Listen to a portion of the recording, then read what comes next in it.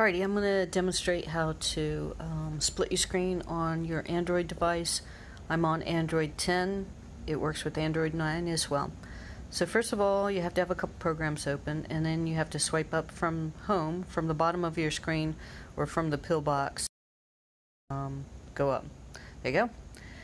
And then you have to decide which windows you want to split. So I'm going to go to Google. Look at the top of the window, and I see the icon for Google Search, and I'm going to tap on that. And then there's a menu that pops up, and one says split screen, so I'm going to tap on that.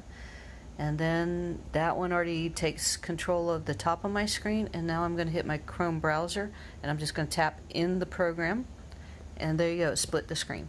So I have Google Search up top, I have Chrome browser on the bottom, and then right in the middle where the black line and the white, there's a little white dash that kind of separates everything. If you put your finger on that, you can move one of the windows to take more space if you want. You can flip the screen and go horizontal or landscape if you want, and then you can do the same thing, but you can see that these guys seem to want to stay a certain size. And when you're done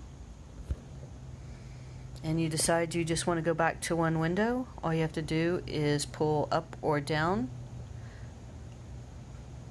away from the one that you want. So I want to use Google Search, so I'm going to put my finger on it and I'm going to swipe up, and now I'm out of split screen. That's all there is to it. Thanks, bye bye.